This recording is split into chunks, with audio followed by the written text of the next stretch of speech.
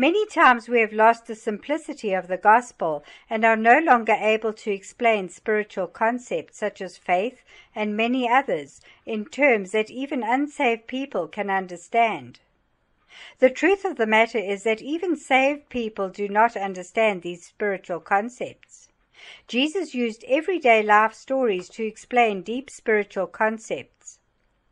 Of course, sometimes it took him more than just one everyday life experience to explain a particular spiritual concept, but he took as many examples from everyday life as possible until the truth of that spiritual concept was fully revealed to the common people and could no longer be misconstrued. The Webster Dictionary defines credit as faith, reliance, or resting of the mind on the truth of something said or done. Thus, credit used to be called good faith. People would say, "I give you the bag of rice on good faith," or "I give you a bag of wheat flour on good faith," which meant on credit. You did not have the money with you right then, but I had faith that you would come up with the money to pay for it within the time agreed upon. I had peace of mind that you were a reliable person who was not a liar but a person of truth, who would do what he said. Good faith, from the Latin bona fides, is fair and open dealing, even transparency in human interactions. It requires sincere, honest intentions and beliefs, regardless of the outcome of an action. In law, it denotes a mental and moral state of honesty and conviction regarding either the truth or the falsity of a proposition or of a body of opinion. Good faith is especially important in matters of equity. In contract law, the implied covenant of good faith is a general presumption that the parties to a contract will deal with each other honestly and fairly, so as not to destroy the right of the other party or parties to receive the benefits of the contract. In the Abecedary of Prayer Bible Study, we have explained that faith is a credit. We have also explained that when you read the New Testament, especially the epistles, you will see most of the promises in the past tense or in the past participle, because Jesus has already done it all, even ransomed us in full by his death, burial, and resurrection.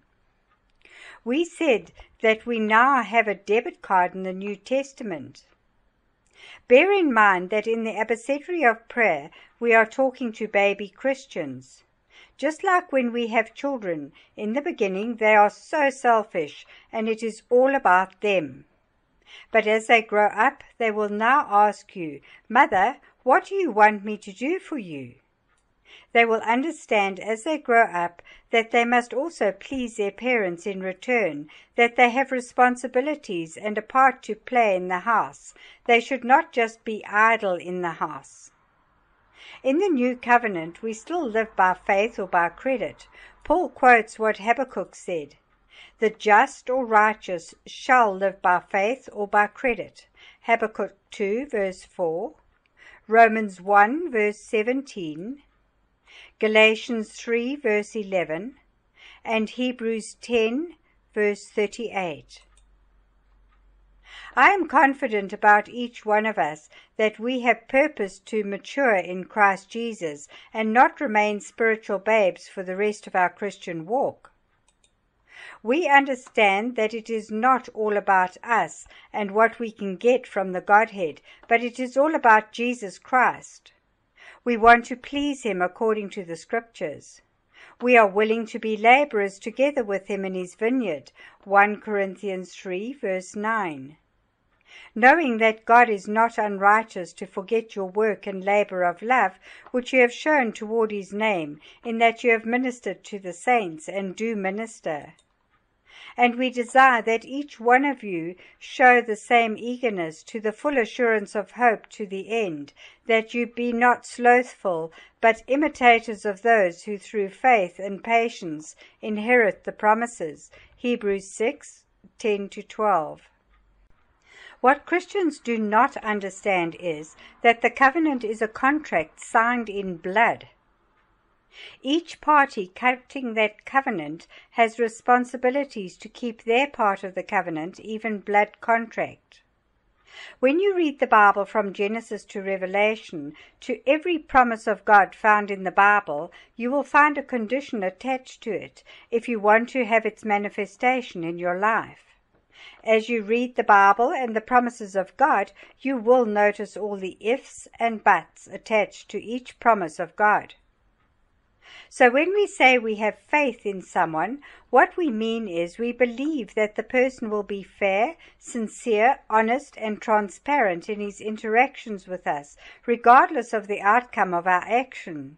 He will not shun disclosing to us either the truth or falsity of a proposition or of a body of opinion. In this covenant or contract cut in blood, we will deal with each other honestly and fairly, so as not to destroy the right of the other party or parties to receive the benefits of the contract.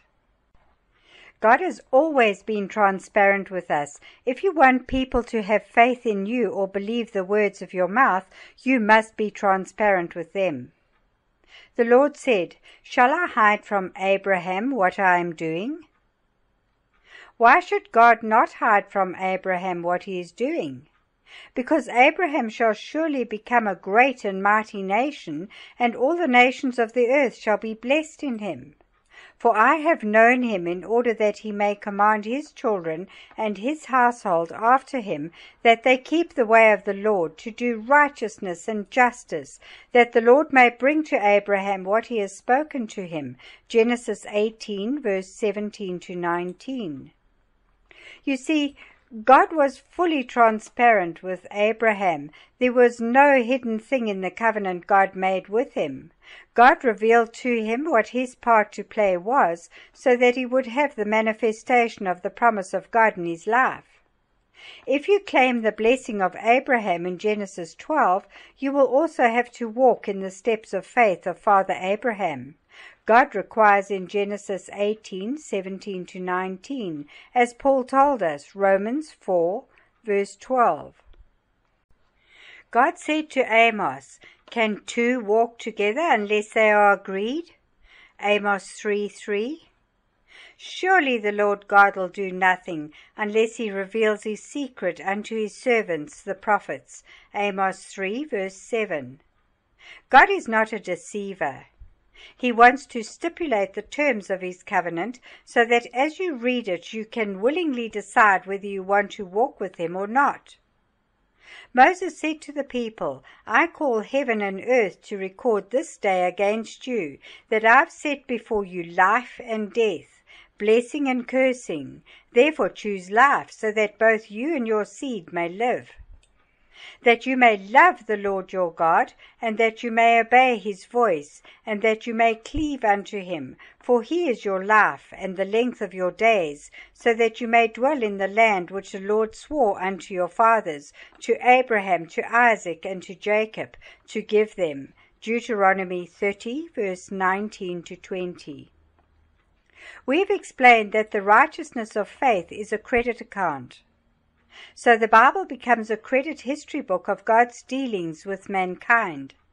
Just like before you sign a contract with a person, you want to know his credit history.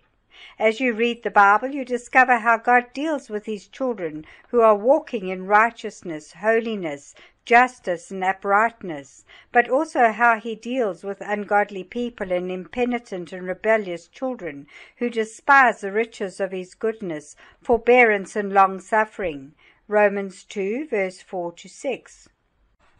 What God did for them, as they either willingly chose to act on the promises of God or to disobey God. That is what gives you confidence, that you can also walk in the steps of faith in God of those holy men and women of the Bible, and expect the same manifestations of the promises of God in your life. Paul tells us about the Bible being a credit history book on God, saying, "For whatsoever things were written aforetime were written for our learning," so that we can check the credit history of God for ourselves, that we, through patience and comfort of the Scriptures, might have hope. Romans 15, verse 4. Remember those leading you, who have spoken to you the word of God, whose faith follow, considering the end of their conduct. Jesus Christ the same yesterday and today and forever. Hebrews 13, verse 7 to 8. Jesus told us, have faith in God. Mark 11:22. The truth is, God is the one who exercises real faith in us. Before David was even anointed king over Israel by Samuel, and before he sat on the throne of Israel, God said to Samuel, I have found David, the son of Jesse, to be a man after my own heart, who shall fulfill all my will. Acts 13, verse 22, and 1 Samuel 13, verse 14. God took a big gamble by saying to the whole world that David was such a man, regardless of the outcome of David's action. David, when he fell into sexual immoralities and murder, realized that he had let God down. Thus he repented of breaking the trust God had put in him. Jesus in the new covenant, even the new contract, cut in his own blood, puts a greater faith in every born-again believer, saying to the whole world, as Jesus Christ is, so is every born-again Christian in the world. 1 John 4, verse 17. Wow, what faith Jesus has in each one of us. Imagine you recommend a friend for a job, and you said to the employer and the other employees, the person I am recommending to you for this job is just like me. You have worked with me before, you have known my way, my life, the truth that is in me. This person is exactly like me in everything. John 14, verse 6. 2 Corinthians 5, verse 17 to 18, and 1 John 4, verse 17. What a recommendation Jesus has given to his Father about us and to the whole world around us. You truly mean, if any man be in Christ, he is a new creature. Old things are passed away. Behold, all things are become new. And all things are of God, and as Christ Jesus is, so are we in this world. 2 Corinthians 5, verse 17 to 18, and 1 John 4, verse 17. Yes! God imputed, attributed, or credited us with who Christ Jesus is. He also empowered us by the Holy Ghost to walk into who we are in Christ Jesus. And out of his fullness we all have received grace for grace, the unmerited favor of God and his empowerment to walk in the fullness of Christ Jesus. For the law came through Moses, but grace and truth came through Jesus Christ. John 1, verse 16 to 17. Paul says, and I am sure that, when I come unto you, I shall come in the fullness of the blessing of the gospel of Christ. Romans 15, verse 29. Yes, we can mature in our walk with Christ till we all come in the unity of the faith and of the knowledge of the Son of God, unto a perfect man, unto the measure of the stature of the fullness of Christ. Ephesians 4, verse 13. Now, when I say I have faith in God for a particular thing, I first of all need to find out what God says about that thing in the Bible. What is my part to play, and what is God's part to play, in order for me to have the manifestation of that promise in my life? The truth is, God already did his part by the death, burial, and resurrection of Jesus Christ. Peter says, God, according as his divine power, has given unto us all things that pertain unto life and godliness, through the knowledge of him who has called us to glory and virtue. 2 Peter 1, verse 3. Paul says, the communication of your faith may become effectual by the acknowledging of every good thing that is in you in Christ Jesus. Philemon 1, verse 6. The problem is that people do not have the knowledge of what is already theirs through Christ Jesus. Imagine you are in business with the biggest supermarket in the United Kingdom. They ask you to supply them with your goods, and they will pay you in 90 days. If you do not believe the contract they sent you is in good faith, you will refuse to supply them with your goods. The supermarket will stipulate in the contract they have with you the kind of goods they want you to supply them with, and the quality of goods they want you to supply them with. You will have to meet the standards stipulated in the contract in order for the supermarket to keep their part of the deal. Let us say the supermarket in their contract with you stipulates that you must supply them washed vegetables packed in transparent sachets. Yet you supply them with unwashed carrots, unwashed potatoes. The way you dug them full of dirt is the way you sent them to the supermarket. You say, I do not have time to wash those carrots and potatoes, let alone to put them in sealed transparent sachets. The customer can put them in any carrier bag and wash them at home before cooking. My friend, that was not the terms stipulated in the contract you signed with the supermarket in good faith. The supermarket trusted you and expected you to keep your side of the deal. Or the other scenario is, for the first 2 months you supplied them with washed vegetables, you sealed in sachets, but because you have not received the payment of the first month's supply yet, you decide in the 3rd month to send them unwashed vegetables. You should have read the contract. It stipulated that you will get paid after 90 days. The same thing with the covenant we have with God. Do not just try to live a life of righteousness and holiness for a week. Let it become your lifestyle. You need to have faith in God that He will keep His part of the deal, even if you have not seen the manifestation of the promise yet. Of Sarah it is said, by faith also Sarah herself received strength to conceive seed, and was delivered of a child when she was past age, because she judged him who had promised to be faithful. Hebrews 11, verse 11.